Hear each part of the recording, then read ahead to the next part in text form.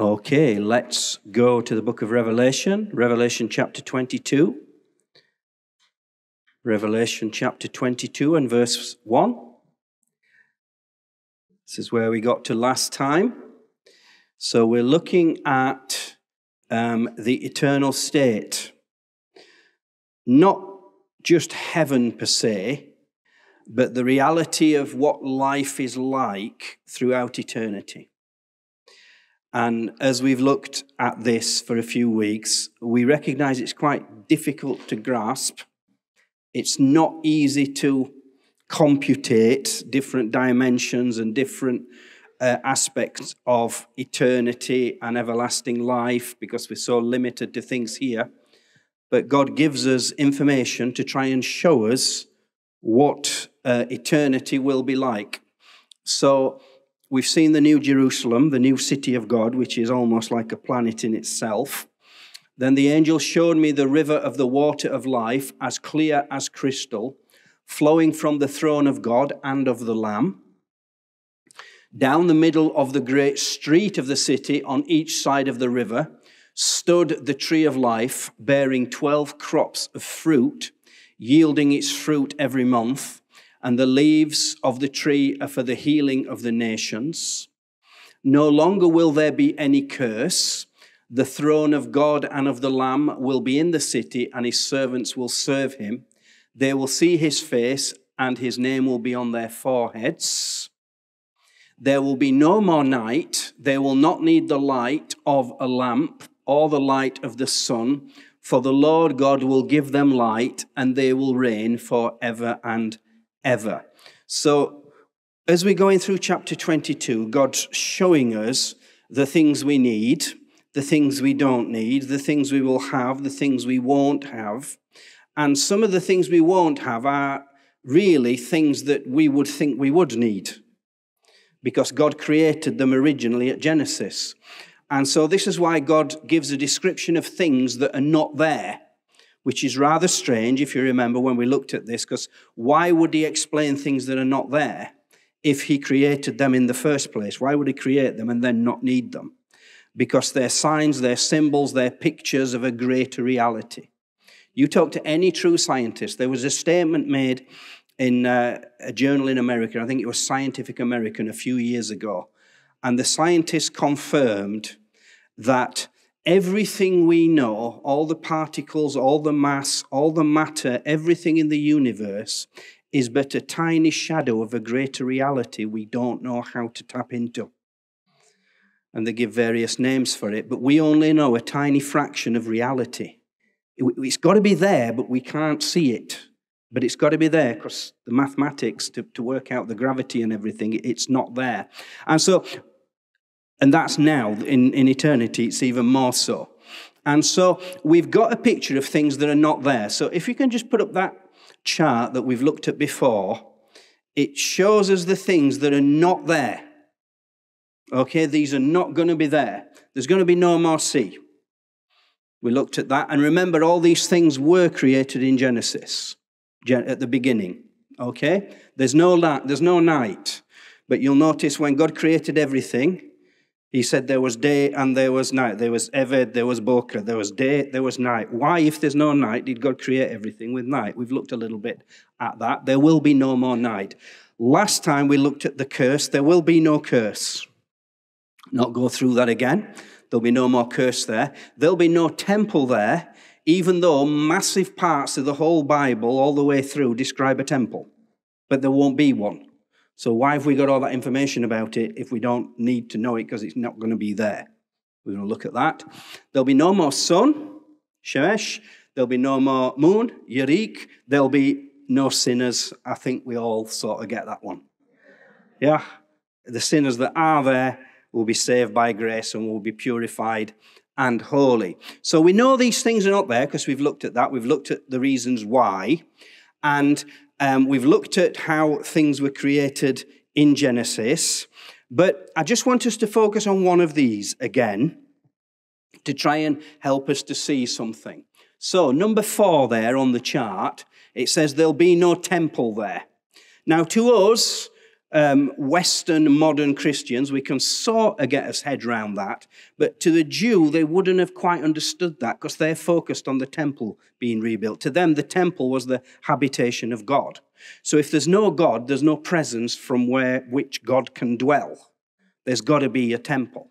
Even though when they built the temple, Solomon said, well, will God dwell in, a house made by human hands, a temple made in stone? But it's not just the temple, is it? Because the temple was a whole system of different things. So when it says there's no temple there, when you think the temple was built, there were certain things in the temple. Right? It's not just the temple structure. There's different items of furniture. There's different holy, sacred artifacts, if you want to use that word, different functions, different utensils, different things that once again, throughout the Bible, God goes into massive detail listing them and describing them and how they're to be made, and they're to be made of gold and certain kinds of wood. And why all that if they're not going to be there? Why do we need to know? Is it just an object lesson? Is it just a metaphor? Is it just a picture? Well, let's go to the next list. So the obvious thing that's not going to be there. So there's a missing temple. Right. There was a temple on earth. You all know that. Yeah? Before, there were actually two temples made in stone. Yeah? There was Solomon's temple. And then it was built later when Ezra and Nehemiah returned, Zerubbabel's temple that was then added to by Herod the Great in the time of Jesus. But before that, there was a tabernacle. Yeah, and before that, they were in the Garden of Eden. And if you've read my book, The Garden of God, it describes how the garden was a temple. And the temple was supposed to look like a garden. But that was on earth. I've put there Revelation 11:19. Let's go there. Let's go to Revelation 11:19, which we did look at 3 years ago. So I'm sure you can't remember. So then God's temple in heaven was opened, not the temple on earth. So there's a temple in heaven. But in the eternal state, there is no temple. So why's the one in heaven? The one on earth was destroyed because of disobedience. Has never been rebuilt, but there is going to be another temple rebuilt. The Bible's clear about that. And so God's temple in heaven was opened, and within his temple was seen the ark of his covenant. So you know that the temple wasn't just the dwelling of God. There was another part of the temple that was the Holy of Holies, that was the real sacred dwelling place of God, the Kodesh or Kodeshim, the Holy of Holies. And there came flashes of lightning, rumblings, peals of thunder, earthquake, and a severe hailstorm. So this is a temple in heaven, not the temple on earth. Does it look like the one on earth? Yes, because when Moses made the temple, God said, make it in the exact blueprints, the description as you have seen on the mountain. So it's a copy. Why? Why is there two? Does God like a second home? It's like, oh, I'm going to earth for the weekend. Right? But not only is there a temple in heaven, there's the Ark of the Covenant in heaven. I thought it was in a warehouse in America.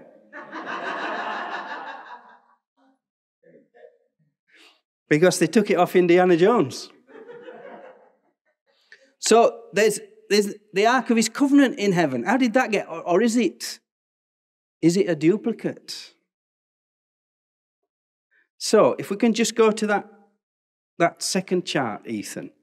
So that's not going to be in the eternal state, is it? Because the Bible tells us there's no temple there. John says, I saw no temple there. Yeah, we've read that in Revelation 21 and 22. He sees no temple in heaven. The temple's not in the new city. But when Ezekiel sees the millennium, there is a temple in the millennium on earth, but there isn't going to be one in the eternal state. So there's going to be no temple there. And so Why? Now, temple's mentioned 14 times in Revelation, and there is a temple in heaven, and there is going to be one rebuilt on earth, because there always has been. But then there's the contents of the temple that God's building. So, we've just read that in Revelation 11:19. Can we go to Revelation 15 and verse 5? Just to remember what we've seen in Revelation. Revelation 15 verse 5. So after this I looked, and I saw in heaven the temple. So it's not just a one-off. He sees this several times. 14 times temple's mentioned in Revelation. I saw in heaven the temple, that is the tabernacle. So it's not just the temple, it's the tabernacle. Remember, the tabernacle is the temple, but it's built of material, whereas the temple was built in stone. But the dimensions, it's the same. It's a 3-part process temple, and the same functions and the same furniture. So it's the same thing. It's just when one fell into disrepair and the material corroded, they built one out of stone. So that is the tabernacle of the covenant law, and it was open. So we've seen the temple, but we've also seen the ark. So in the temple, there's the furniture that is associated with the temple, all the different pieces. And so that's in heaven as well. Yeah? So, why isn't it there in the eternal state? Why isn't it there? Well, it is. It is there. Because God's plan was always, as you know, and we've looked at this, you already know this, although John in Revelation 21 sees no temple in heaven, in the eternal state, he sees the city of God, which are the people of God in whom God dwells. So we are the temple of God. We know that. The church is the temple of God. But in the eternal state, that reality is finally realized. It is true now, but there's still a temple in heaven now. But there isn't going to be. The dwelling that God has in the eternal state says, I will dwell with my people. You really are going to be the habitation of God. The city of God is the bride. The city of God are the people of God. The city of God is the church. So it's not that there's no temple, that John sees no physical temple. It's that we really are the temple. Now, I'm sure we've seen that before, but if we go back to the chart, it's not just the physical temple. What about all the other stuff? What about all the other stuff that's not there? So what else is in the temple? The Ark of the Covenant. What else? The menorah, the candlestick, the 7-branched candlestand. Bring it down. So in the temple was the menorah, the gold menorah of hammered gold. So basically, what is that? It's a big lamp. It's a big lamp that gives light to everyone in the temple. Yeah? But there isn't one in the eternal state, is there? That's in heaven. There's a 7-fold Spirit in heaven. Doesn't mention it in the eternal state, though. Heaven as it is now is different to what the eternal state is going to be. Yeah?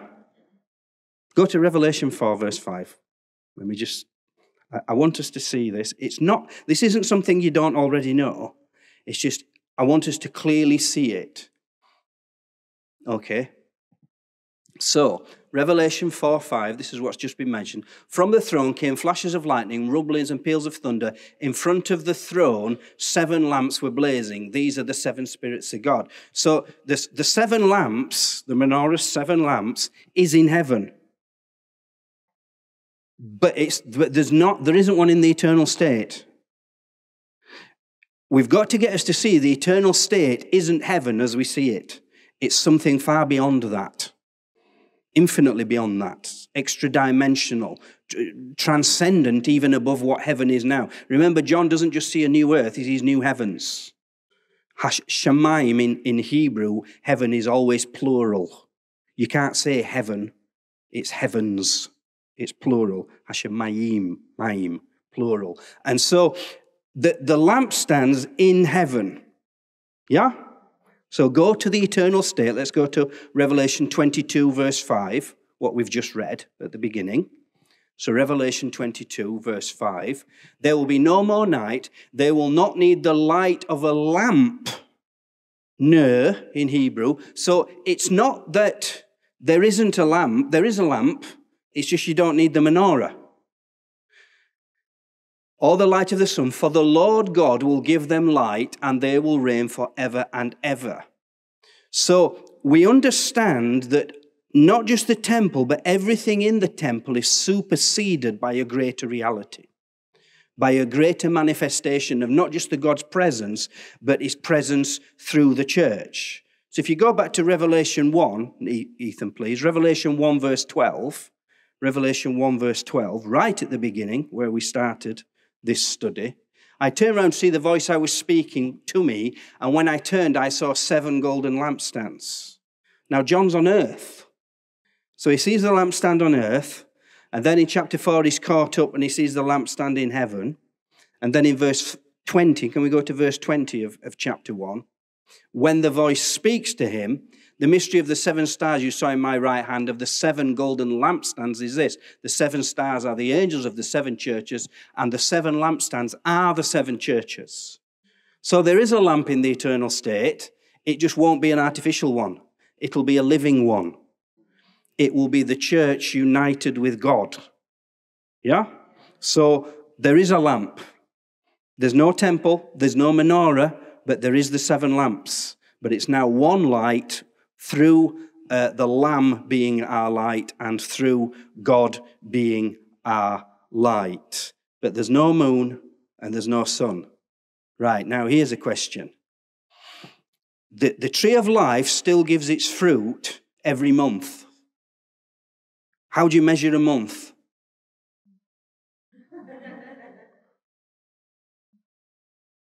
"12 months, it says. 12 lots of fruit. Remember, everything's 12s in the New Jerusalem. But we measure a month according to the solar calendar. There is no solar calendar. So how do you measure it?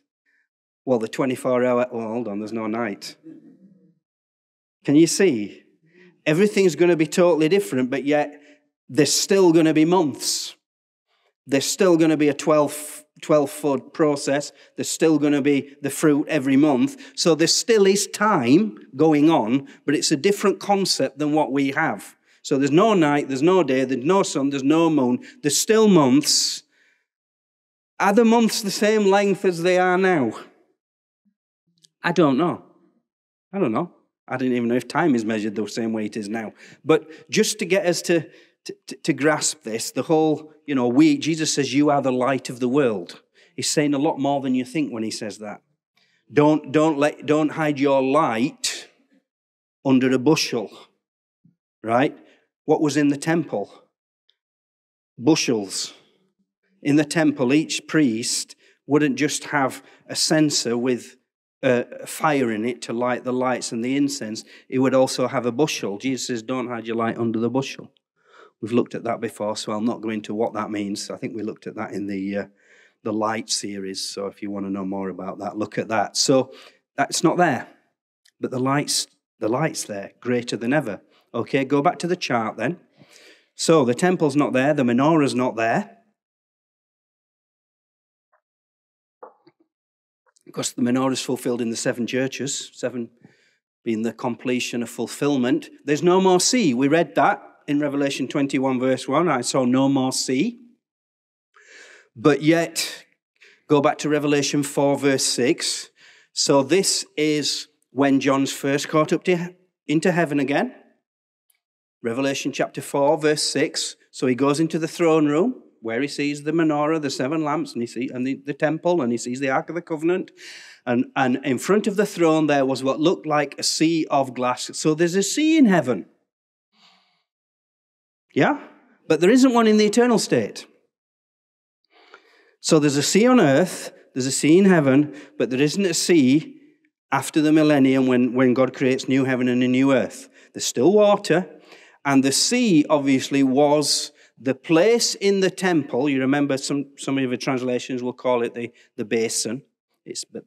the authorized called it the sea. And that was where people would wash themselves to be ceremonially clean. Well, you won't need to do that because you are clean. Because only the clean are in the eternal state. Everything that's unclean, as we've read there in Revelation, isn't allowed in. It's put outside. So the life, the water's there, the Chaim Mayim, the river of life, that's there, but the sea's not there. Right? So the basin's not there. But the life, the river of water, is flowing from the Lamb and from the throne. And if you remember these different things, it's the temple of God, it's the Lamb and God who are the lamp, and it's the river of life, so it's the Holy Spirit. So you've got all three members of the Trinity there replacing these things, but through us. Okay? So, another item of furniture in the temple. There's only 7 of them. Yeah, there's 2 altars. Let's put that up. Next one. Actually, the next one I don't think is the altar. No, the next one is the table, the golden table. So, the golden table was where you put the bread, the showbread, the golden table where you put 12 different pieces of bread for the 12 tribes of Israel. Now, in ancient antiquity, even I saw this when I was in India recently. In the temples, and at the altars, they will bring food and they will give food to their gods. And so you would literally see them burning candles at the side of the road, and then some of them, they would leave food and they would just leave it there to rot because it's for the gods. I mean, I would have figured out a long time ago, well, he's not hungry because he's not getting eaten. Now, in God's temple, although the bread was put out, it wasn't for God to eat, right? It was for the priests. So it was put out of the symbol, actually, that God is the bread. It's a strange concept to most temples of antiquity because you gave the food, you gave the gift to God. But actually, in God's temple, no, it's God that's giving you the food. And so there's no table of bread there because God's not hungry. But that's not the point. The point is, if we go to Revelation 7, verse 15. Revelation 7, verse 15. Therefore, they are before the throne of God. So this is heaven now, not the eternal state. They are before the throne of God and serve him day and night in his temple. And he who sits on the throne will shelter them with his presence. One more verse. Never again will they hunger. Right? So, in other words, God's satisfying them. But in the eternal state, when we go into eternity, it's the tree of life that gives the food. So there is food there, but there's no need for that table to be there. So the items in the temple, there is no temple. They go back to God's original plan, which was the tree of life. Not the temple system, as we understand it. That was to bring them into the reality of what God was trying to bring restoration to. But in the eternal state, God is going back to his original plan. He's putting everything as he originally intended it. The temple system was actually an intermediate state to get them to this greater realization that we're all heading towards. One of the promises to the churches, remember, was I'll give you some of the hidden manna. You'll not hunger. And one of the other promises was you'll be able to eat from the tree of life in the eternal state. So the table isn't there. Go back to the chart then. This is what someone just said. So the next one, there's the golden altar. Remember, there's 2 altars. There's the bronze altar, the brazen altar that's just outside the temple in the courtyard. And then you've got the golden altar, which is where the incense is given. So, is there an altar in heaven? It's not a trick question. Yes. How do you know? Yeah, it says so. Honestly, you don't trust me at all, do you? Because it says so. I even put it there. Revelation 8, verse 3. Revelation chapter 8 and verse 3. Another angel, so this is John caught up to heaven, not the eternal state. That's coming much later. This is heaven. Another angel who had a golden censer came and stood at the altar. Well, if the angel's got a golden censer, yeah, and it says he's given the incense much to offer, and he's come to the golden altar, then obviously there is a golden incense altar in heaven. Yeah? Obviously, because it says there is. And the angel gives that incense with the prayers of all God's people on the golden altar in front of the throne. Yeah? Where was the golden altar in the temple? In front of the what? In front of the what? It is in front of the Holy of Holies. Yes. We'll look at that in a minute. Let's remember what that actually is. So, there is an altar in heaven, but there isn't one in the eternal state. Why? There doesn't need to be. Because the altar, the golden altar, is where we give our worship and praise and prayers, the incense that rises as praise and prayers to God. Well, we're going to do that. You don't need an altar, because in the eternal state, you will directly be able to release that praise, that prayer, face to face, as God said. That's why it says in Corinthians, now we worship as in a hidden, but then we will know him face to face. We will know him even as he's fully known, as we are fully known. And so, if you go to Revelation 22, verse 9, the altar is mentioned more than once. It's mentioned in Revelation chapter 9 as well. So if you go to Revelation 22 and verse 9,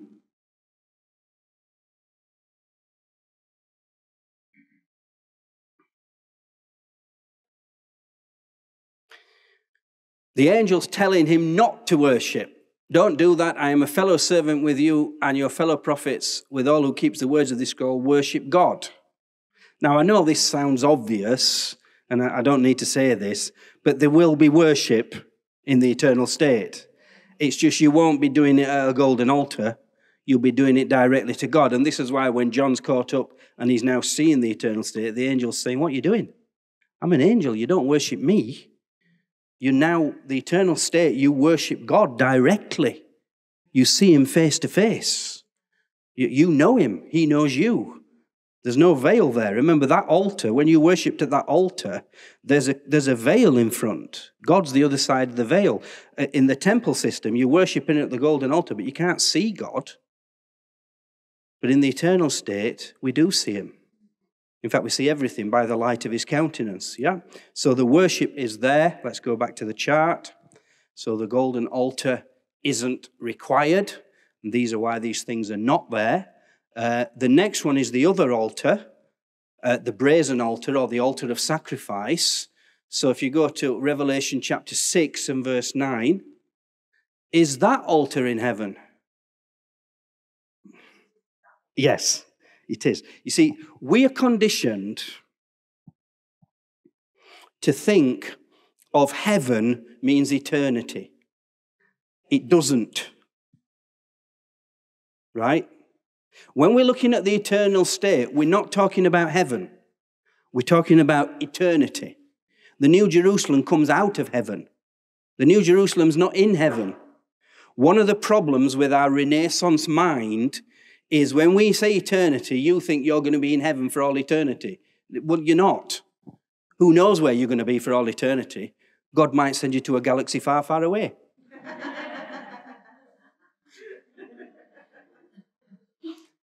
He creates a new universe, right? Don't have this limited, constrained view that what the description of the New Jerusalem is the only place you're going to be. Why would you think that? Even angels don't stay there. They travel all over the place. The Hebrew word malak literally means messengers, spirits that are moving about all the time. So who knows what star systems or galaxies? It's conjecture. I don't know what eternity is going to bring, but I know the universe is a pretty big place now. And so When I'm saying heaven, don't think, oh, eternity. No, that's not what it means. Heaven is a place. Eternity is an everlasting concept. It's any place, right? There's 3 parts to heaven.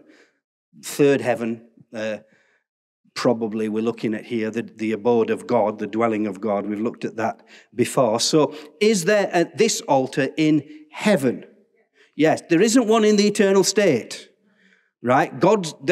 People aren't killed in the eternal state, right? So go to, have we gone there? Revelation 6 and verse 9. When he opened the 5th seal, so this is John seeing heaven, not the eternal state. He's seeing into heaven, not eternity. When he opened the 5th seal, I saw under the altar the souls of those who had been slain because of the word of God and the testimony they had maintained. So this is the altar of sacrifice, people who have given their lives to God. And all throughout heaven, Jesus is called the Lamb, right? Well, any Jew would know the lamb is the animal that's been put on that altar and sacrificed. Right? So the sacrificial altar. When John sees Jesus, he sees the lamb as it has been slain. Right? He's seen a lamb that's on the sacrificial altar in heaven, or has been on that, is now alive. He actually sees him now on the throne. But so the concept is in heaven, the martyrs, God is recognizing that sacrificial aspect. In the eternal state, right? Not heaven, although it includes heaven. In the eternal state, in fact, just go to Revelation 5, verse 6. Revelation 5, verse 6. So when John is caught up to heaven, not the eternal state, heaven, then I saw a lamb looking as if it has been slain, standing at the center of the throne. So a lamb that has been slain is a lamb that's come off the altar of sacrifice. That the Jew, that's what a slain lamb has been on the sacrificial altar. And then we've seen then they just showed us the altar in Revelation in heaven. There is no sacrificial altar in the eternal state because there's no death. Yeah? Totally different concept to what we understand today. So go to Revelation chapter 21 and verse 22. Revelation 21, 22. So in the eternal state, not heaven, I'm going to have to keep saying that, I think. I did not see a temple in the city, the eternal state, not heaven. There is a temple in heaven. Because the Lord God Almighty and the Lamb are its temple. The city does not need the sun or the moon to shine on it, for the glory of God gives it light, and the Lamb is its lamp. In the eternal state, what is Jesus called? The Lamb. You don't need a sacrificial altar. You can see the sacrifice. He's called the Lamb. Now, maybe next time or the time after, we might look at what Jesus is actually called in Revelation. But the thing he's mainly called is the Lamb, right? That's not a nice poetic word for Jesus. It's not Mary had a little lamb. It's not, oh, Jesus is a white fluffy lamb. No, it's a lamb that's been slain. It's a lamb that's been cut up. It's a lamb that's been sliced open. It's not pretty, but John sees the lamb.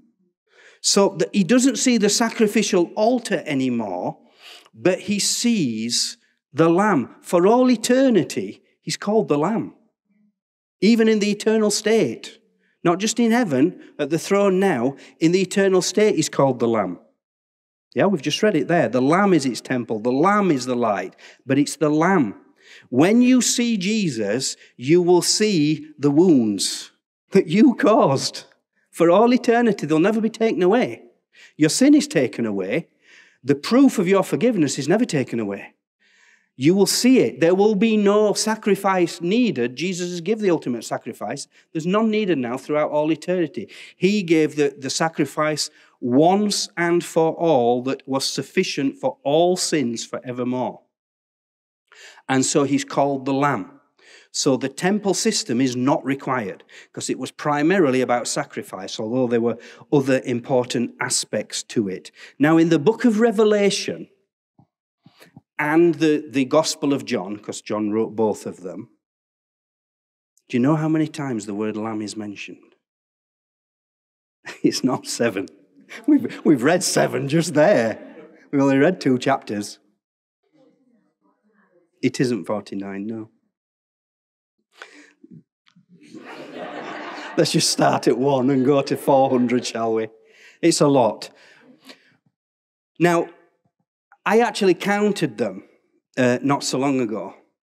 And the word lamb is mentioned 36 times, which upset me because it's not a multiple of 7. In fact, it really upset me.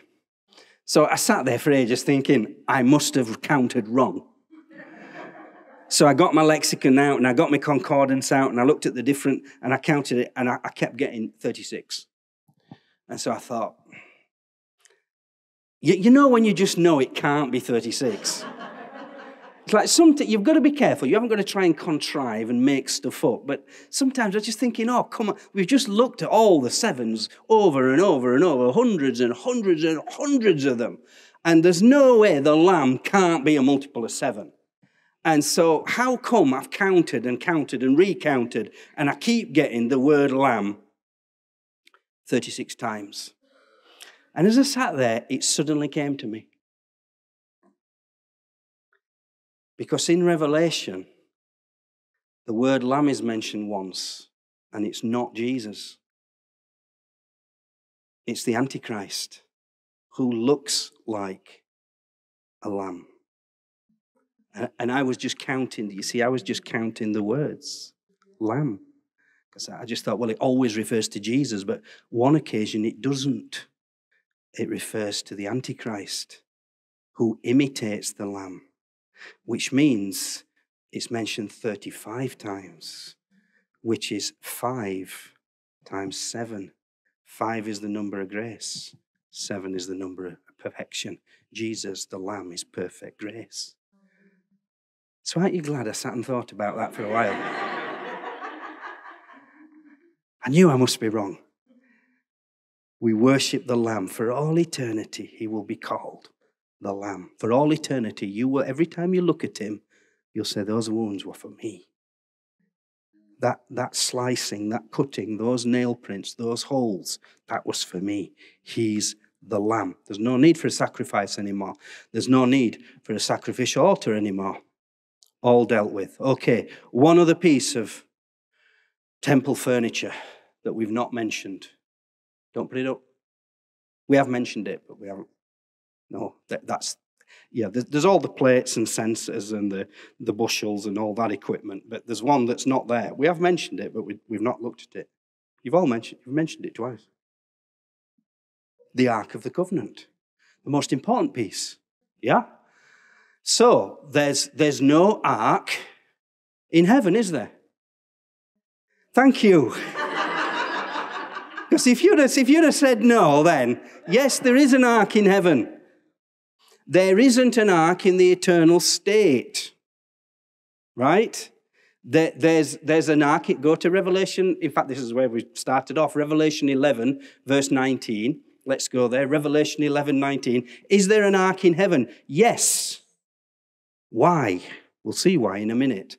Then God's temple in heaven was opened, and within the temple was seen the ark of his covenant. Not the Ark of the Covenant. The Ark of the Covenant is on earth. The Ark of his covenant is in heaven, because a covenant has 2 parts to it.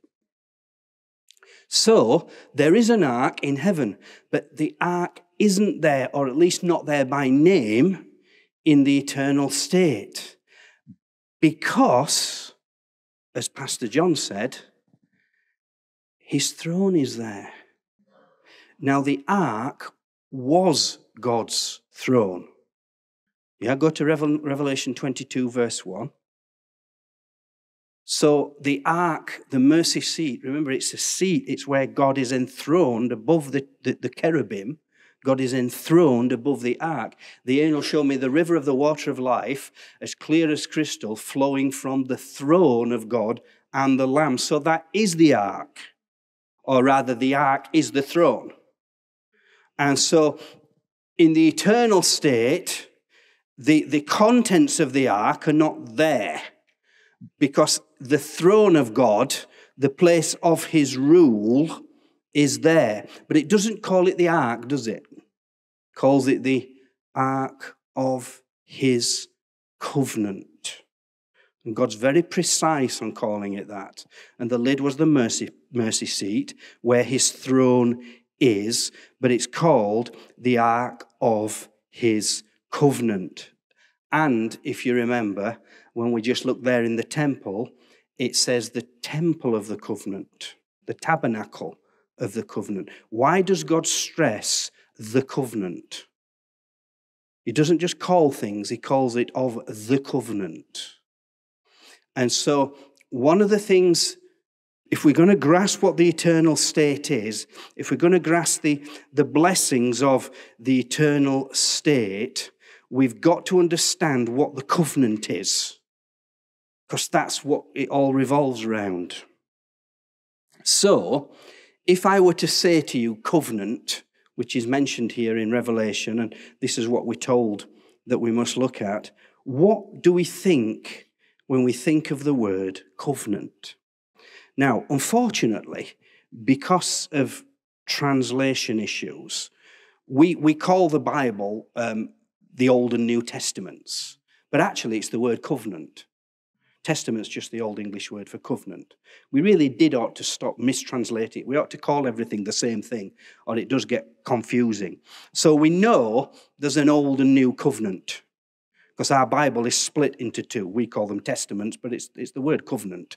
It's the covenant of God. Now, we've seen that in heaven, God has the reality that, or the symbols, or the aspects of the covenant in heaven.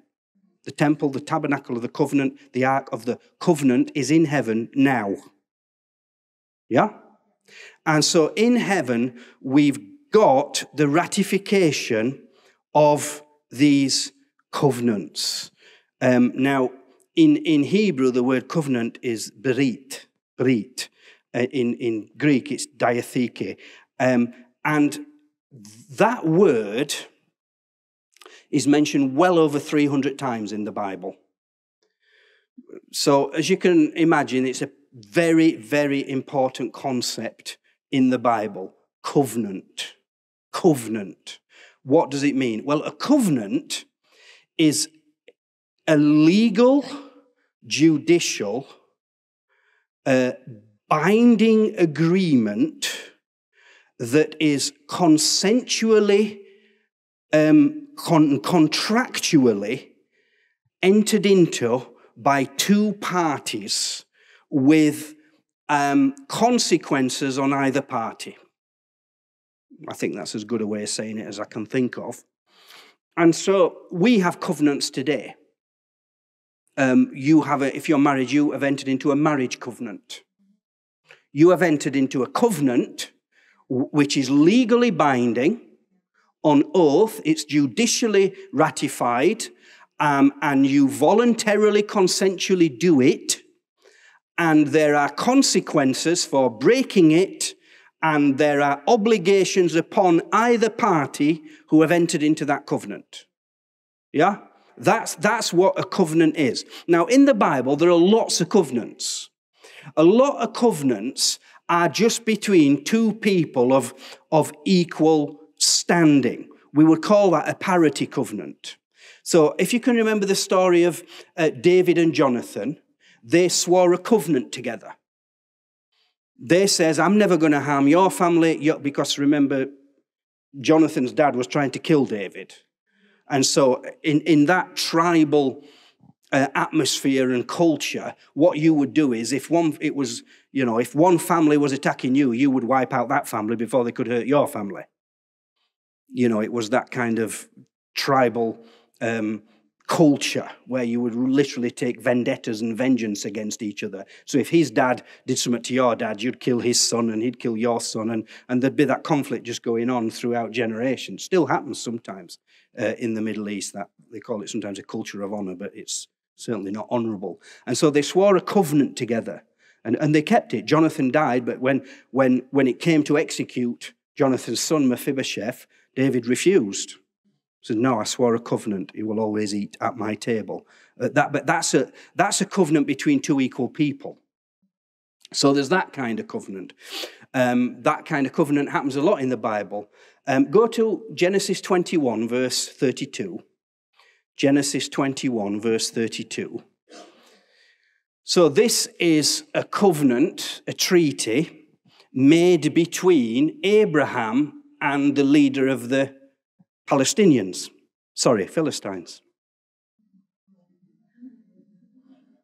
It's the same word. After the treaty had been made at Beersheba, Abimelech and Phicol, the commander of his forces, returned to the land of Philistines. Remember, what you see in Genesis is a picture of what's going to happen in the end times. There is going to be a covenant made, just like there was then, between the leader of the Palestinians, and the children of Abraham. Did they keep that covenant? Well, no, the Philistines attacked Israel. And it wasn't until David came that they fought back. And so just understand that just because a covenant's been made doesn't mean it's going to be kept. It depends on who made it. Right? That's why the Bible's very clear. Don't enter into covenant with people unless you are absolutely sure you know what you're doing, because it will be legally binding upon you. So that's when the Bible says don't swear by heaven or earth. Just let your yes be yes and your no be no. Because once you swear, you legally bind yourself to that. And then if that person then is wicked to you, you are still legally bound by your oath. You shouldn't have made the oath, because you've actually tied yourself into something that's going to destroy you. That's why you're not to do it. And so it's interesting that when Antichrist comes, what we're told in Daniel's prophecy is that he will enter into a covenant with God's people, and God's people will enter into a covenant with him. But he's going to break that covenant. His plan is to kill them. But they shouldn't have entered into him. When Jesus came to bring the covenant, they rejected him. Jesus says, "I come in my Father's name, you reject me, but you're going to accept one who comes in his own name." That's going to happen. He's called Antichrist, the man of sin. Daniel calls him the wicked king. And so this covenant is mentioned, or different kinds of covenant are mentioned throughout the whole Bible. Jacob and Laban had a covenant not to harm each other. But that's not really what we're talking about. We're not talking about a parity covenant. We're talking about a covenant that God makes. And this is still mentioned hundreds of times, but there's not hundreds of these. And so there's just a few. In fact, does anyone want to guess how many there is? There are 7. There are 7. Some people say there are 8 because they split one into 2 parts, which is fair enough, but it's still really one covenant. And so when God makes a covenant, now the technical name for this is called a suzerain vassal covenant. Basically, it just means someone really, really important, like a king, makes a covenant with a bunch of plebs. In other words, if you're really, really rich and important and better than everybody, what kind of covenant do you make with people that can't really do anything for you? I mean, what are you going to do? It's not a parity covenant, is it? Because they can't do anything for you. And so a king would sign a covenant saying, look, if you pay your taxes to me, I'll make sure you're looked after. I'll make sure, that enemy nations don't attack you. I'll make sure you're fed. I'll make sure there's a proper legal system, and etc., etc. And it's a covenant. It's a covenant the king would literally stand up and declare, usually at his inauguration in the ancient Near East. That's what they would do. And this is the covenant, really, that we're looking at in the Bible. And so God started off creation with a covenant. He started that off in Genesis. In fact, let's go there. Let's go to Genesis chapter 1. Genesis chapter 1, verse 26.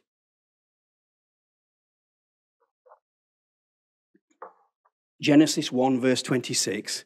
So God said, let us make mankind in our image, in our likeness, so that they may rule over the fish in the sea and the birds in the sky, over the livestock and all the wild animals, and over all the creatures that move along the ground. One more verse. So God created mankind in his own image. In the image of God, he created them. Male and female, he created them. So God's image is actually man and woman together. If there's a bit missing, God's image is not full.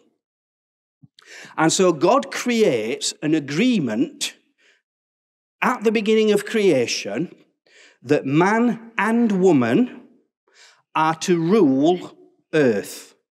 And they're created to have authority, dominion. I like that word, dominion. It means proper rulership as kings and queens, really, in the language that's used, over God's creation. You've got a perfect man, you've got a perfect woman, and they are in covenant over God's creation. Yeah? So go to the next chapter, Genesis chapter 2. Genesis 2 and verse 16. Now, the covenants of God are always mentioned several times. They're mentioned more than once. A covenant always has to be ratified at least twice by two parties. And the Lord God commanded the man, you are free to eat from any tree in the garden, but you must not eat from the tree of the knowledge of good and evil, for when you eat from it, you will certainly die. So remember, a covenant has legally binding agreements that each party says they will obey. So God's covenant is this: rule, have authority, eat everything you want, but if you don't eat that or you'll die. Right? Did they keep the covenant? No. It wasn't even hard, was it? It wasn't hard, but I could have kept that. I'd have just told myself that weren't really nice. Think of some food you don't like, and it's like, oh, that tree of knowledge, it tastes like that. Licorice. I don't like licorice. It tastes like licorice. Don't eat it. They didn't. They got deceived by Satan, and so they ate from the tree. The consequences of breaking that covenant was death. They still broke it.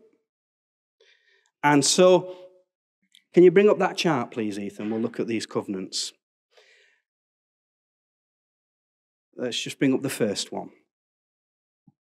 So, the Edenic covenant, the covenant in Eden, it was a conditional covenant. In other words, once you've broke it, you die. It's like you've broke it, you die. Can't you change your mind, God? No. Because you've brought sin now into the world, and the wages of sin is death. So you have now released death into my creation. The covenant is broken. It was conditional. You mustn't do that. You did it. Who was the covenant made with? All mankind. Adam is the Hebrew word for man. It was made with mankind and woman. They broke it, so now we've all broke that covenant. We've all eaten the fruit we shouldn't have eaten. We've all sinned. We're all going to die. You can't say, oh no, I'll change my mind. It's too late. The covenant's broke. The covenant has gone. Death now reigns, the Bible tells us, from Adam till Christ. And so the evidence of that was the fruit they'd eaten. Yeah? So the evidence was the fruit they had eaten. Now, just something to note here. The evidence of these covenants is in heaven as well as earth. Right? there's the tree of life in heaven. The fruit, the good fruit that man can't eat, that side of the covenant's still there. God keeps his side of the bargain. The Ark of the Covenant's still there. The temple of the covenant, the tabernacle of the covenant's still there. God still kept his side of the bargain. He's not broke the covenant, we have. Right, let's go down to the next one. This might get clearer as you look at it. So, mankind existed for 1,000 years or so, a bit more. And so then, God has to destroy sinful man because it gets so wicked. Everyone's killing each other. There's the perversion, the immorality, but there's the Nephilim, the infiltration of demonic and fallen angels producing, all kinds of weird creatures. And so now God has to destroy everything through a flood. And so he brings Noah out of the ark and his family. You know the story in Genesis chapter 9. And so they all come out of the ark. Now, just think for a minute. God's killed everybody for doing something wrong. The way that he killed everybody was flooding them so that they all drowned. So, you're in the ark. Would you get out? After you've been in the ark here and the floodwaters have gone, would you get out of the ark? Remember, if you sin, God's going to kill you by flooding the earth. Would you get out of the ark? Would you think, oh, I'm fine, I won't sin. I'll get out of the ark because I'm not going to do anything wrong. I'm all right, Gov. I'll be fine. I'll build a farm and I'll have this livestock and I'll just get... Now, if that was me, I'm not as good as you, but if that was me, I'd sort of I'd make sure the ark was pretty close because the minute I do something wrong, it's going to start raining again.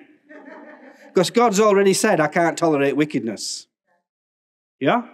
So that's a pretty logical conclusion, isn't it? If you know God's killed everybody through the flood because of sin, if you're a half decent moral person with any brain, you know, well, I'm going to sin again. I'm going to do something wrong. So I'm not getting out the ark because God's going to say it's going to start raining again. And it did rain again. I mean, can you imagine the first time it rained? Can you imagine Noah and Mrs. Noah and, Ham and Japheth, and they sat there, and Shem, and, they sat there, having a sandwich. It starts raining. I mean, what do you think? Ah! Get in the ark, get all the animals together again, get everybody back, get that giraffe in the ark, break its neck, I don't care, get it in. We've got to do it all again. I mean, you wouldn't be able to function, would you? You'd be terrified every time you saw a cloud. And so they're worshipping God, and so God gives them a new covenant. And we see it in, let's go to it, Genesis chapter 9. Genesis chapter 9, verse 11. So God has to give them a new covenant. Because the old one meant everyone died, and God killed them all in a flood.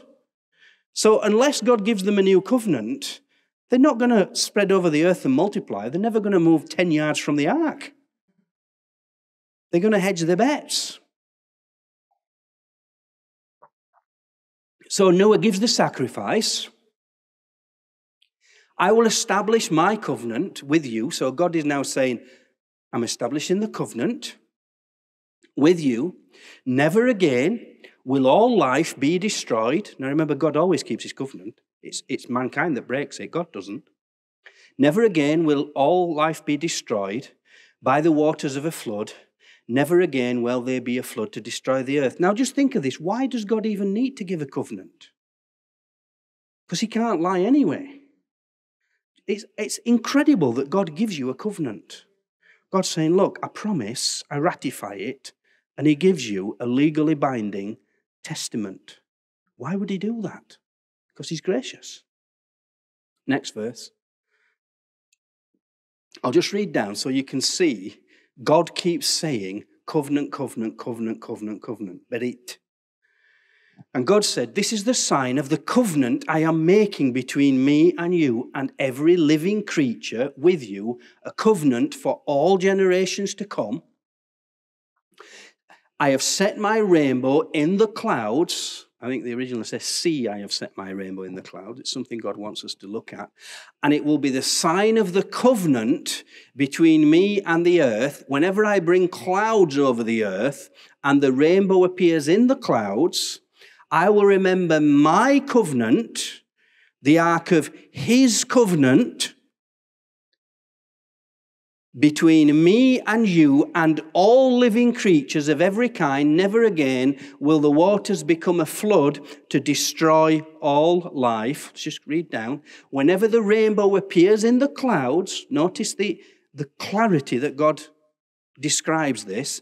I will see and remember the everlasting covenant between God and all living creatures of every kind on the earth.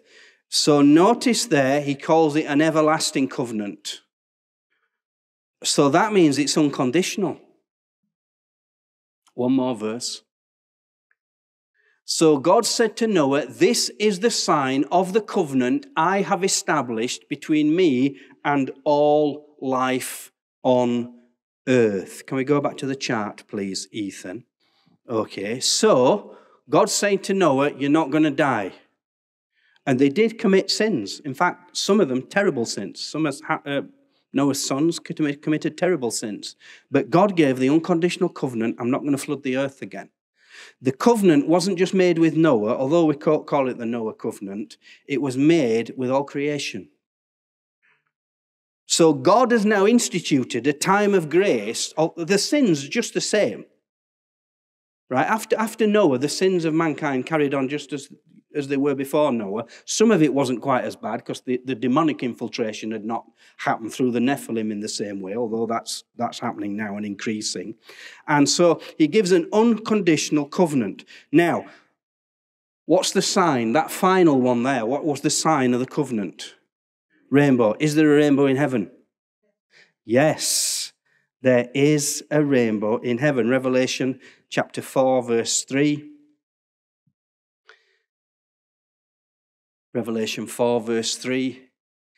And the one who sat there had the appearance of jasper and ruby, a rainbow that shone like an emerald encircled the throne. There's the rainbows mentioned again later on in Revelation in chapter 10, verse 1. So the sign isn't just something you see on earth.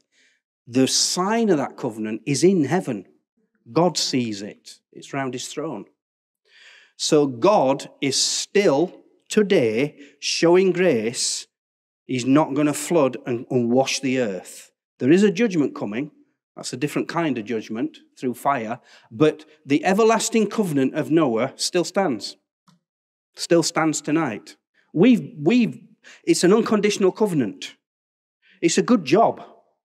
Or God would have wiped Noah out a week later. You know, they wouldn't have gone a month without, if God was going to judge sin by getting rid, he'd have had to do it straight away again.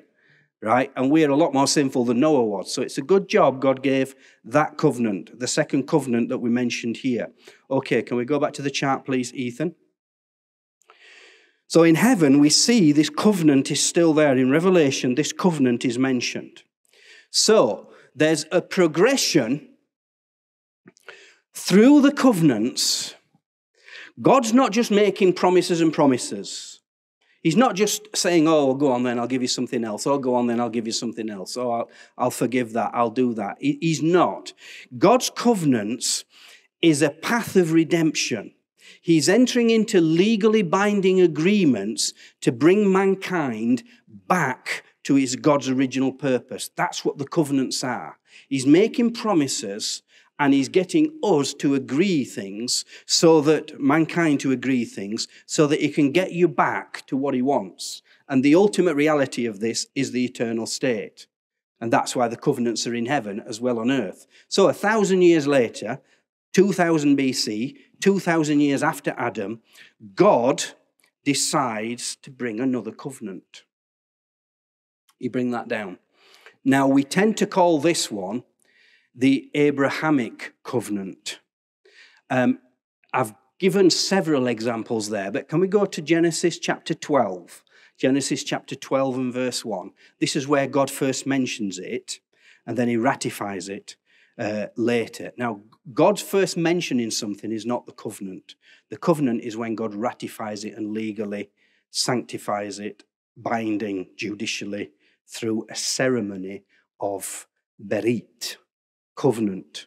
Now, that word berit in Hebrew literally means to cut open, to cut. In fact, the Hebrew phrase covenant is to cut a covenant. So when you enter into a covenant, something's got to be cut, right? When God gave that covenant with Noah, Noah had cut an animal and there were a sacrifice, and the covenant is ratified. And so God now is mentioning the covenant to Abraham. So the Lord said to Abraham, go from your country, your people and your father's household to the land I will show you. I will make you into a great nation. I will bless you. I will make your name great, and you will be a blessing. I will bless those who bless you, and whoever curses you, I will curse. And all peoples on earth will be blessed through you. So God gives the statement of his blessing. Now, the word covenant's not mentioned there. God doesn't use the word covenant until Abraham gets into the promised land. If you like, that's the promise. A promise and a covenant are different.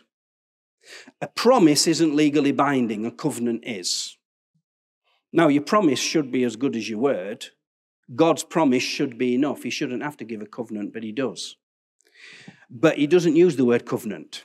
And so Abraham went and he goes to the promised land and he's there for a while. Now, if you go to Genesis 15, verse 17, Genesis 15, verse 17. So when he's in the promised land, Abraham's sort of saying, well, I've still no son and I still own no land. And I'm coming up to 100 years old. So your promise doesn't look so good. It's a little bit what we looked at when Joseph preached this morning, Zechariah. It's like, Lord, I'm old and my wife's old, and where's the promise that you gave? It seems a bit late. It's not coming. And so God tells Abraham, cut animals in half and arrange them down one side and down the other side.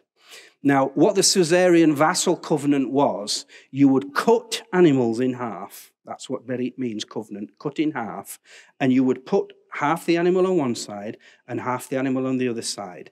And then both parties in the covenant would walk between the animals. And you would swear an oath as you sacrifice this to God. You would swear in the name of your God that so be it unto you to be cut into pieces if you do not fulfill the requirements of this covenant. There was nothing more important than a covenant. And so Abraham did that. And as the sun had set and darkness had fallen, a smoking brazier, a fire in a pot, with a blazing torch appeared and passed between the pieces of the animals. Right? Next verse. On that day, the Lord made a covenant, berit, cut in two, with Abraham and said, to your descendants, I will give this land from the Wadi of Egypt to the great river Euphrates. And then he lists all the pieces of land that he's going to give to Abraham and his descendants, all the tribes there. Just go to verse 21. And those there, the Amorites, the Canaanites, the Gershites, and the Jebusites, all the land of Israel as we now know it. So God, through a covenant, not just the promise, he gave the promise years before. Now he cuts it. Now, Abraham and God walked between both pieces of the animals. No. Abraham fell asleep. And God did it anyway.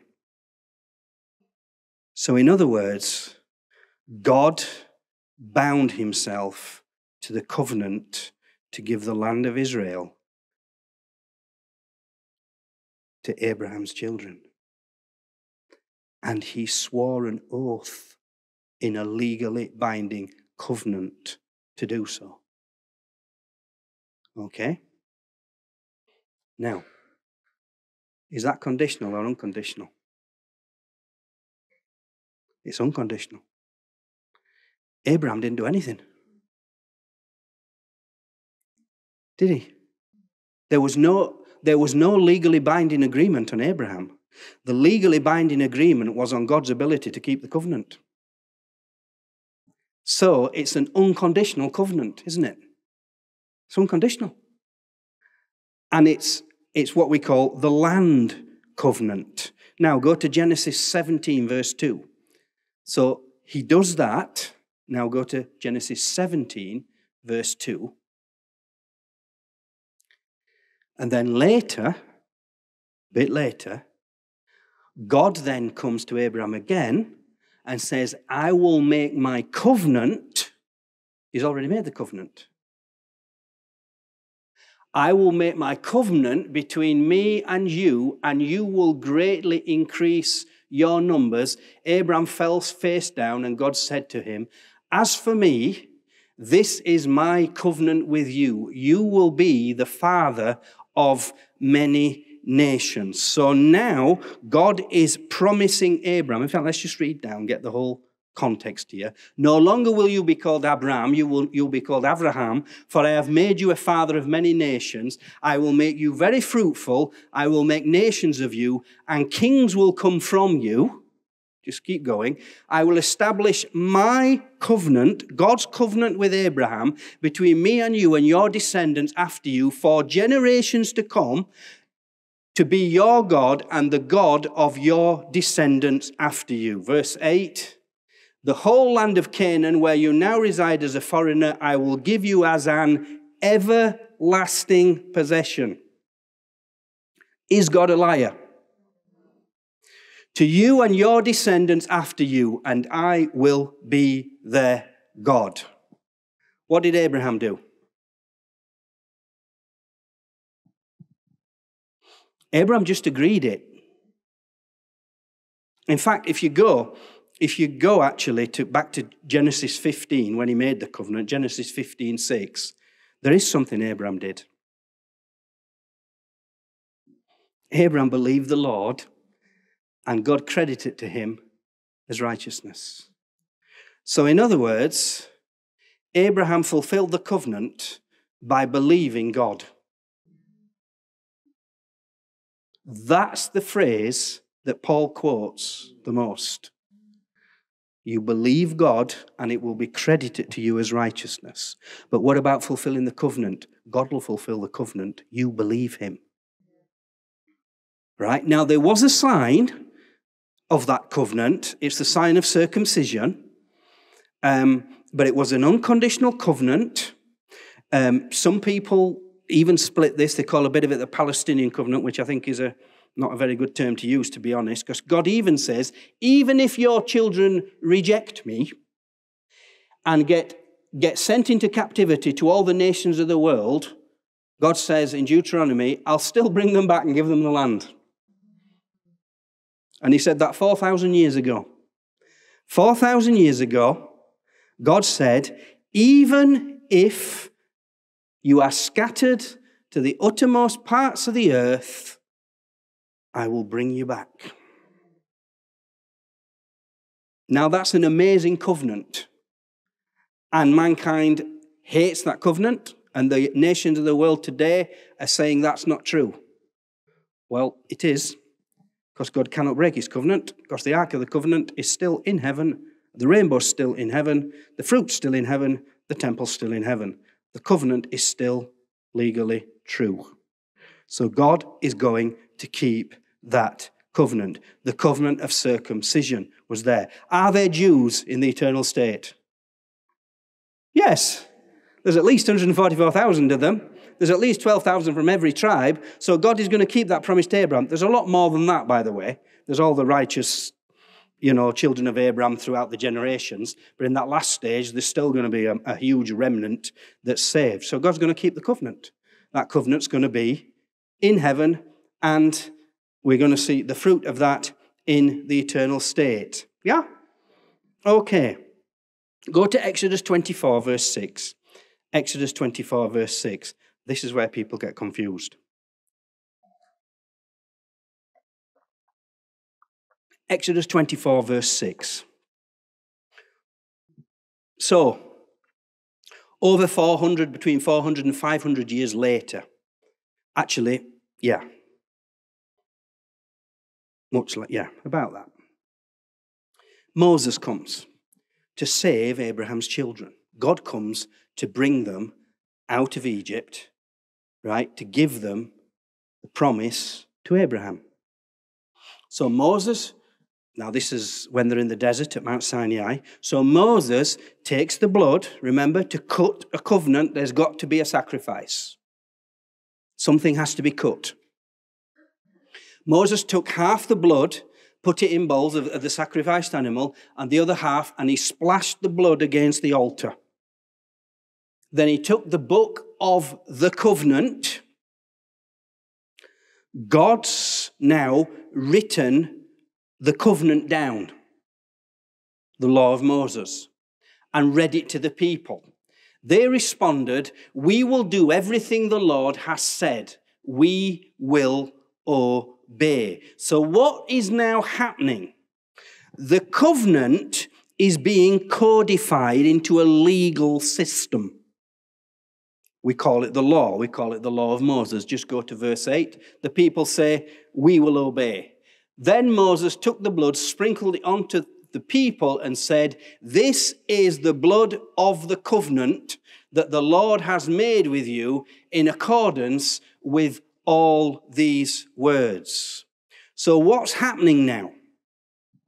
What's happening now is a law is being given to Abraham's children, best part of over 400 years, between 400 and 500 years later, after the original covenant's been given. This is a system of law so that the people understand what the results and the fruit of the covenant is, the blessings of the covenant. And the people agree. Now, what do the people say? The people say, "We will do everything the law says. We won't do anything wrong." Right. Go to Joshua 24. This is Exodus 24. Go to Joshua 24, verse 24.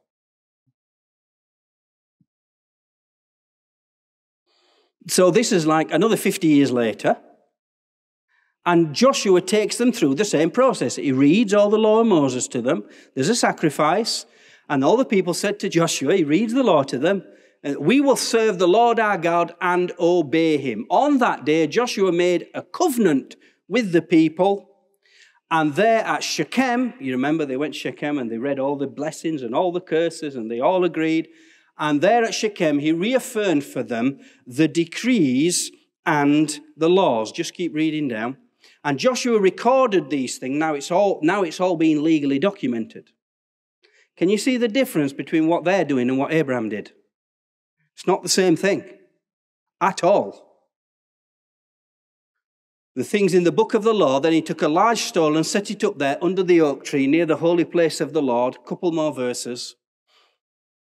"See," he said to all the people, "this stone will be a witness against us. It has heard all the words the Lord has said to us. It will be a witness against you if you are untrue to God. You break any of this law, you've broke the covenant."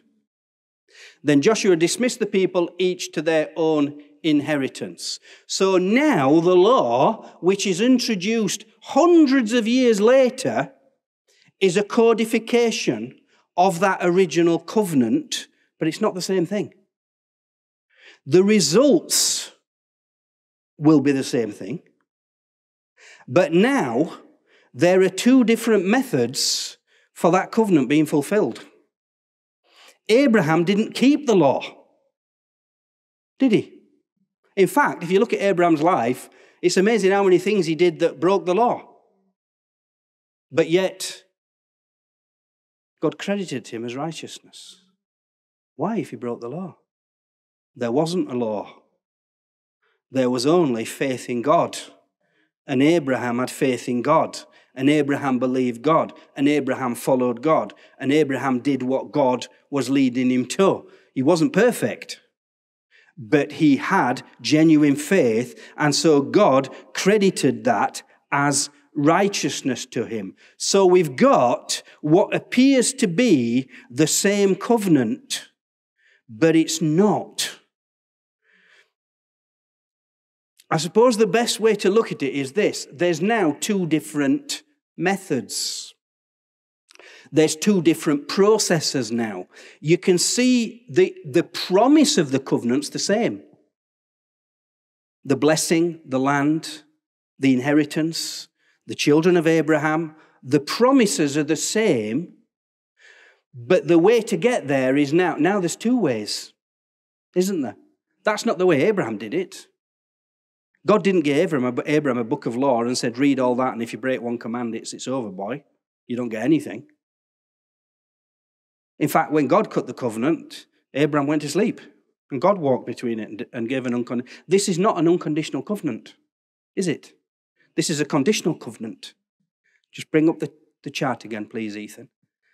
And this is where people get confused. And this is what Paul talks about to the churches and gets really annoyed with what he calls the Judaizers, who are telling people they've got to go back and obey the law of Moses. And Paul's saying, no. You've misunderstood. Bring the next one down. The law that was given through Moses came hundreds of years after God's original covenant promise to Abraham. And God's original covenant promise to Abraham was unconditional. It was by faith, not through works of the law. Now, what's wrong with the law? Nothing. It's a codified system of righteousness that if you keep and earn, you will get the same promises that were given to Abraham. Good luck. They'd broke the law before Moses had got down the mountain with the book. He actually broke the commandments.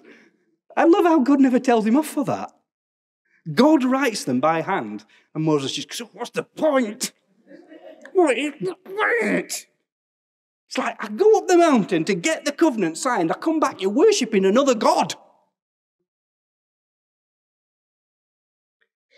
So can we see, in fact, let's let the Bible tell us. Go to Galatians chapter 3. Galatians 3, verse 15. Paul's writing to the Galatian church because this is exactly what they've done. They've got the covenants the wrong way around.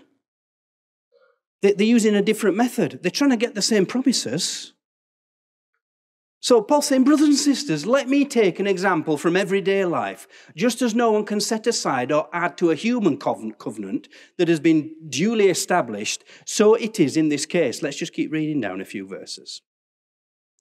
Go to about verse 18. The promises were spoken to Abraham and his seed, the original covenant God gave in Genesis 15. Scripture does not say and to seeds, meaning many people, but and to your seed, meaning one person who is Christ. Go down. What I mean is this, the law that was introduced 430 years later does not set aside the covenant previously established by God and thus do away with the promise. Just because God has now codified it all doesn't mean the original promise to Abraham's now cancelled out. The original promise to Abraham is unconditional. God's going to keep that promise wherever the United Nations does. Israel's given to the Jews, right? It's not my idea, it's God's. He promised it. I didn't make the covenant. That's not me making up my own theology. It's just agreeing with what God said.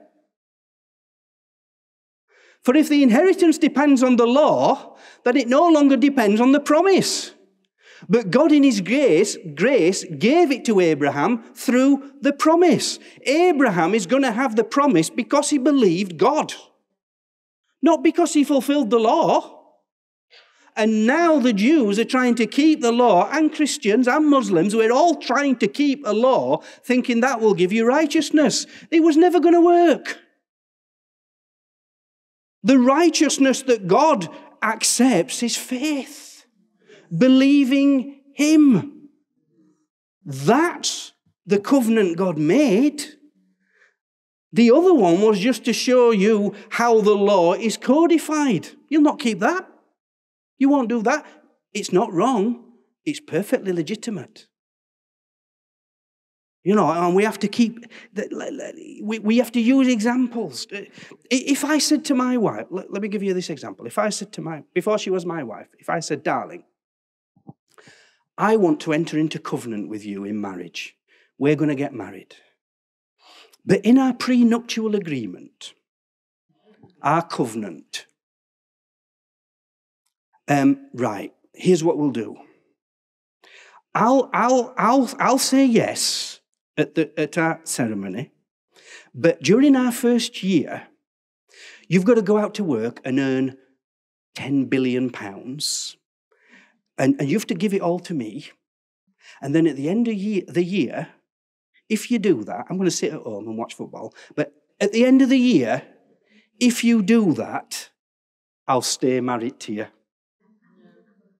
What do you mean, no?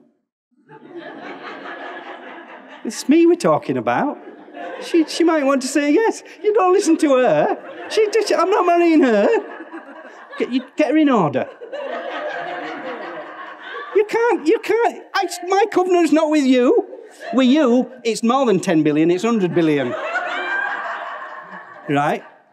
So, you might think about that. Now, you obviously would think, I'd do anything to marry Dave. But I can't do that. Even if I did go out and work for you and you stay home and watch football, I can't earn that amount. I'll never do it. So you'll divorce me. Right? So it's not going to work, is it? Now, what if I said, I will marry you, my darling. This is our covenant. You stay at home all day. I'll go out and earn all the money. And at the end of the year, I'll come back and give you it all.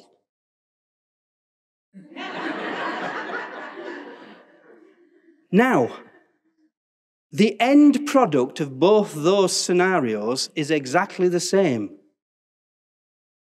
We would be married and have billions of pounds, right? But the methods are totally different. One, well, they're actually both totally unachievable.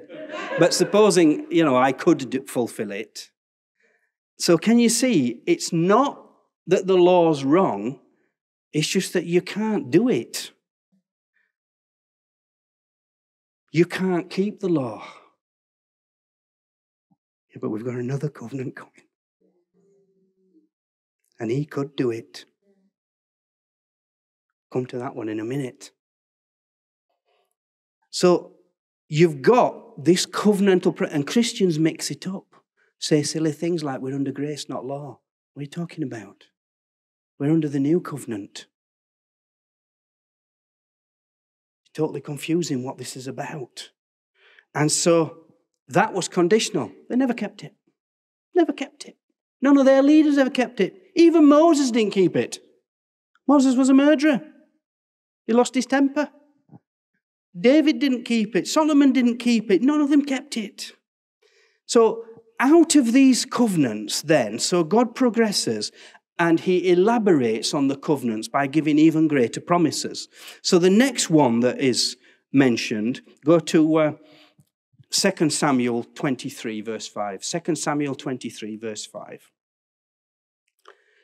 Once they're in the land, you see, you'll notice that although they break it, God keeps fulfilling the promise. God keeps keeping his side of the bargain because he's gracious God. So now he gives a covenant to David. If my house went, this is David talking, King David. If my house were not right with God, surely he would not have made with me an everlasting covenant. Arranged me and secured in every part, surely he would not bring to fruition my salvation and grant me my every desire. So what's God promised to King David. Well, David's reiterating the promise there in 2 Samuel 7 and verse 12. So God now, not just David's a child of Abraham, he's an Israelite, so he's included in the covenant, but God gives him an even greater covenant. So God says to David, when your days are over and you rest with your ancestors, I will raise up your offspring to succeed you, your own flesh and blood, and I will establish his kingdom. He is the one who will build a house for my name, and I will establish his throne, the throne of his kingdom, forever. Just keep going down. I will be his father, he shall be my son. When he does wrong, I will punish him with rod wielded by men, with floggings inflicted by human hands. But my love I will never take away from him, as I took it away from Saul, whom I removed before you. Your house, go back, your house and your kingdom shall endure forever before me. Your throne shall be established forever. God makes a personal covenant with David, saying, your lineage, your children will rule on your throne forever. Unconditional. No strings. Even if they do wrong and have to go through discipline, I won't take it off them. It's an unconditional covenant. It's an everlasting covenant that God has made with the Son of David. Now, if we, as we saw this morning, go to Luke 1, verse 31. Luke 1, verse 31.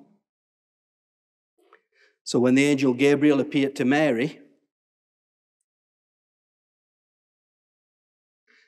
you will conceive and give birth to a son. You are to call him Jesus. He will be great and will be called the Son of the Most High. The Lord God will give him the throne of his father David. And he will reign over Jacob's descendants forever. His kingdom will never end. The covenant stands. It will never end throughout the eternal state. Jesus is still on the throne. It never ends. God promised it to David, even though some of his sons were terrible, and you've got people like Manasseh and wicked kings. God keeps his covenant. Jesus is going to return, and he's going to rule on David's throne, because God's covenants cannot be broken. It just can't happen. It's impossible. In fact, I love the way Jeremiah puts it. Go to Jeremiah chapter 33, verse 20. I love the way Jeremiah puts it. This is what, well, it's God through Jeremiah. This is what the Lord says. If you can break my covenant with the day and my covenant with the night, so that the night and day no longer come at their appointed time, then my covenant with David my servant and my covenant with the Levites, who are priests ministering before me, can be broken, and David will no longer have a descendant to reign on David's throne. One more verse. I will make the descendants of David my servant and the Levites who minister before me as countless as the stars in the sky and as measureless as the sand on the seashore. Jeremiah says it's easier to pull the stars out of the sky than it is to renege the covenant God has made with David. Can't be done. Now you'll notice there that he doesn't just say the covenant with David, he says the covenant with the Levites, the priests who minister before God. Because God also gives an everlasting covenant, not just to the children of Abraham and the land covenant and to David, he gives an everlasting covenant to the priests. So can we go back to the chart? So remember, the covenants have a sign in heaven as well as on earth. So the covenant law, that's got a sign in heaven because the Ark of the Covenant's in heaven and the law's inside the Ark of the Covenant. The commandments are put inside the Ark. So that's in heaven as well. Next one, David, obviously the covenant with David. Well, is there a throne in heaven? Yes. Is Jesus on it? Yes. So God is still keeping that covenant, although Jesus, that's his father's throne. He's going to return and reign on David's throne in Jerusalem. And so the next one, if we can bring that down, he makes an everlasting covenant of a priesthood. And this is an everlasting covenant. You'll notice that there's unconditional everlasting covenants. It's the law that's conditional. We've all broken that one. It's Jesus who didn't break it. he kept it. So there's the priesthood covenant. Now, God gave 2 covenants to the priest. If we go to Numbers 25 and verse 10, Numbers 25 and verse 10,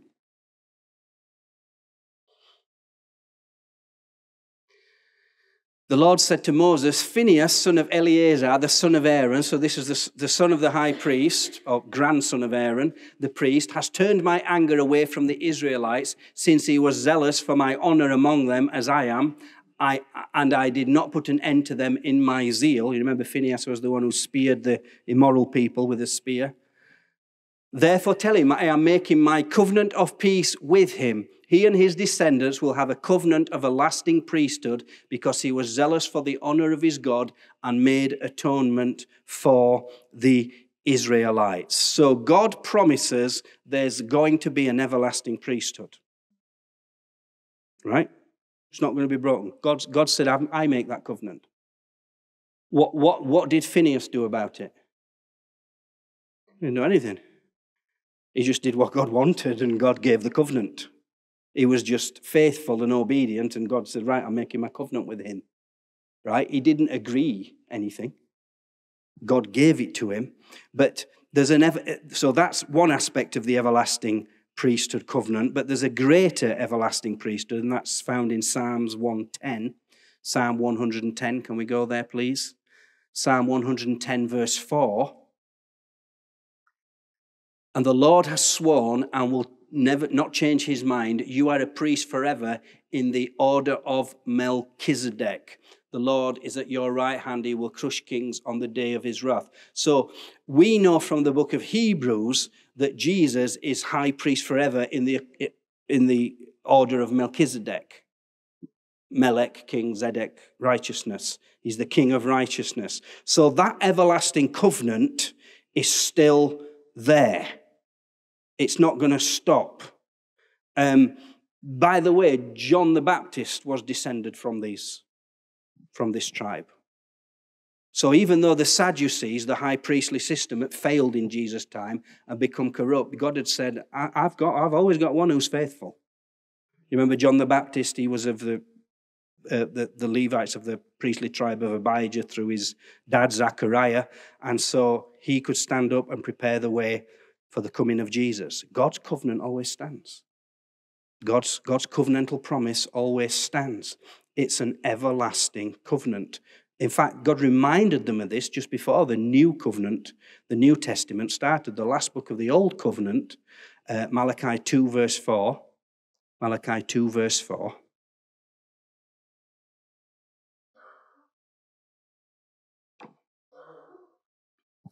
So this is God preparing people for the coming of Messiah. These are the last words spoken at the end of the Old Covenant. And you will know that I have sent you this warning, so that my covenant with Levi may continue, says the Lord Almighty. Just go down. We'll go down to verse 8. My covenant was with him, a covenant of life and peace, and I gave them to him. This called for reverence, and he revered my name and stood in awe of my name. Notice, God is keeping the covenant. The recipients, the other partners in this covenant, they aren't given a list of commands necessarily what to do, but you see from their response, they appropriate the covenant correctly. They stand in reverence. They have respect. They stand in awe of his name like Abraham did through faith and love and obedience to God. It wasn't about the keeping of the written code, although there was a sign often attached to it, something they had simple to do. Abraham, it was circumcision, which is not a code. It was just something you did and then it's done. Next verse. True instruction was on his mouth, and nothing was false and found on his lip. He walked with me in peace and uprightness and turned many away from sin. A couple more verses. For the lips of a priest ought to preserve knowledge, because he is the messenger of the Lord Almighty. This is the book of Malachi. That word messenger there is Malachi. And so the Lord Almighty, the people seek instruction from his mouth. One more verse. But you have turned from the way and caused your teaching so the priesthood becomes corrupt. But God's got John the Baptist waiting in the wings, caused many to stumble. You have violated the covenant with Levi, says the Lord Almighty. So the Sadducees went away and they were corrupt. That's why Jesus had no time for them. That's why John the Baptist wouldn't have anything to do with them. But there were still faithful priests. John the Baptist was one of them, who God kept his covenant with those descendants. Yeah? So to sum that up then, Hebrews 7 verse 22. Hebrews 7 verse 22. Book of Hebrews explains how the covenant works for us. Because of God's oath, Jesus has become the guarantor of a better covenant. Why? Because he's the fulfillment of all of these covenants. He is the last Adam. He is the greatest son of David. He is the greatest son of Abraham. He is the great high priest in the order of Melchizedek. So all the covenants, but not just the covenant we think of the law of Moses, Jesus did keep. He's the only person who kept the law of Moses. He's the only person who was totally righteous. So Jesus has physically, literally, and judicially fulfilled every single one of the covenants himself. But I thought only God fulfilled the covenants. Exactly.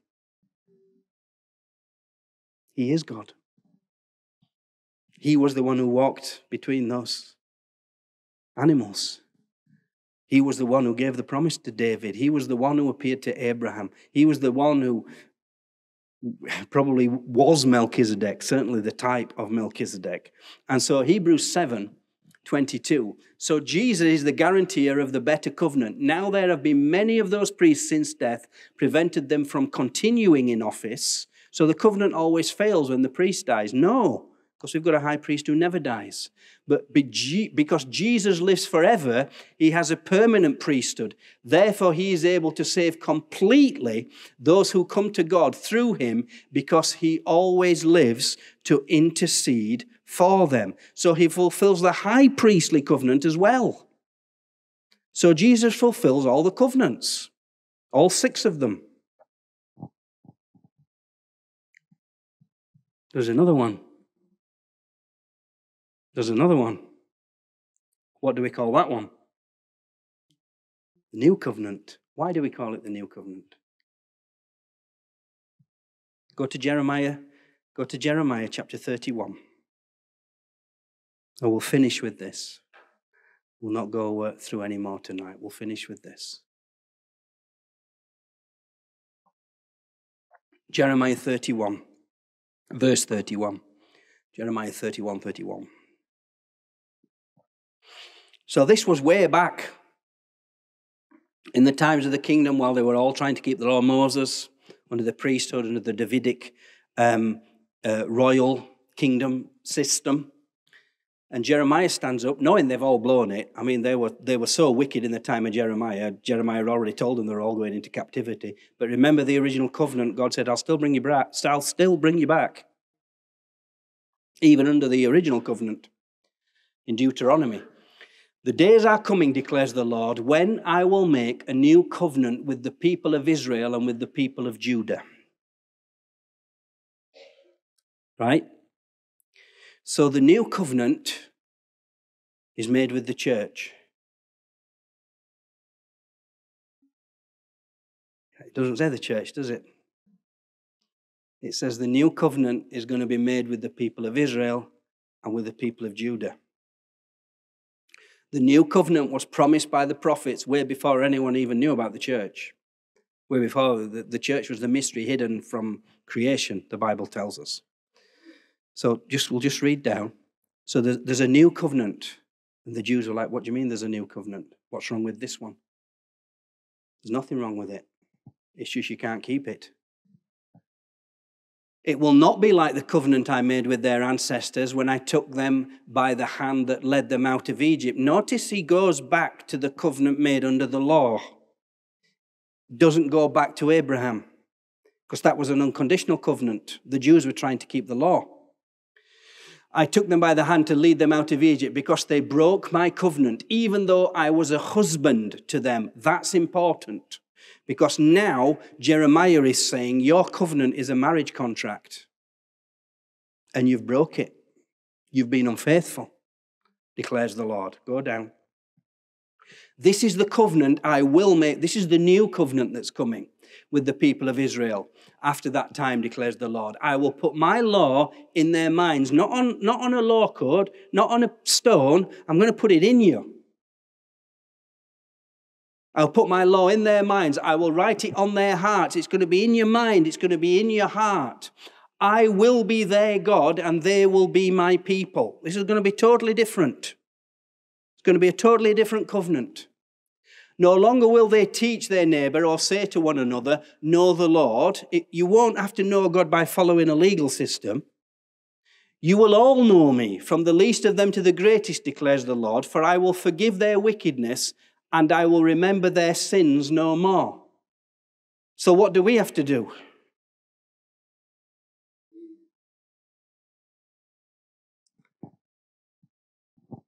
One more verse. This is what the Lord says. He who appoints the sun to shine by day and decrees the moon and the stars to shine by night, who stirs up the sea that the waves roar. The Lord Almighty is his name. God's saying, look, I put the stars in the sky. I made the earth. I created everything. I'm going to fulfill this covenant.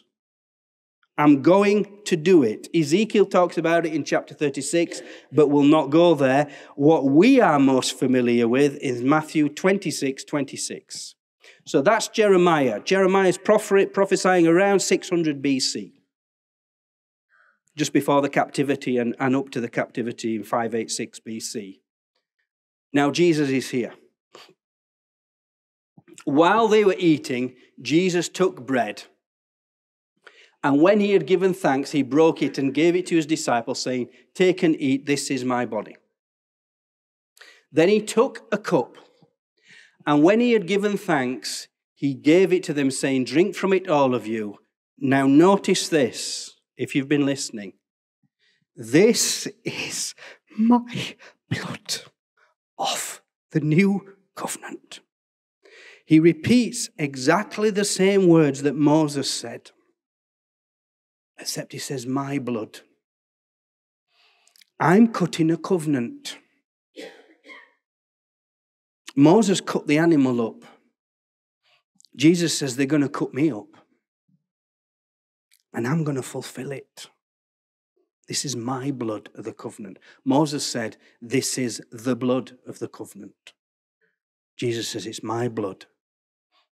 Now, that version there, but that word new covenant is in the Gospels. Some translations take it out in Matthew, but it's in the other Gospels. He literally says, this is my blood of the new covenant. It is an everlasting covenant for the forgiveness of sins. It fulfills all the other covenants, even the law covenant, because he fulfills it. And it is a marriage covenant. How do you fulfill the marriage covenant? How do you fulfill the marriage covenant? You just love one another. I don't know about your marriages, but me and Caroline don't have a set of rules as to what we can and can't do. There's only one rule. We have to love each other and not give ourselves to somebody else. That's really it. And that's the covenant that Jesus ratifies with us in his blood. The new covenant has been fulfilled. Jesus has done it. The marriage covenant is totally fulfilled. Jesus has given us the greater promises. So can we go to the chart then, and let's close with this. So when we take in the bread and wine, we're remembering that the covenant is fulfilled. The new covenant, all the covenants, Jesus fulfilled them all. And in heaven, there's the signs of the covenants fulfilled. The fruit's there, the rainbow's there, the Jews are there through the sign of circumcision. Numbers 17, that's where the law is put in the ark. The ark of the covenant is in heaven. The throne's in heaven. The lamb's in heaven. The bread and wine that we celebrate on earth, we're gonna live with him and have food in heaven. It's all fulfilled. So let's remember the eternal state is the fulfillment of all these covenants. It's the Lamb forever. It's the thrones forever. It's grace forever. It's eternity and life with Jesus forever. Praise his name. Amen. Amen. Let's bow our heads.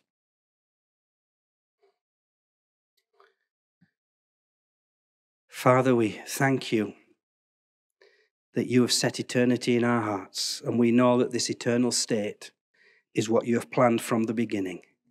You have planned a perfect man walking with his perfect bride in paradise for all eternity. You did it in Eden, you're going to fulfill it in the new heavens and the new earth, where your bride is going to walk with you. So, Lord, let your blessing be upon us as we ponder your truths and as we walk with you from now throughout all eternity with our Lord and our Savior, Jesus Christ. Amen. Amen. God bless you all.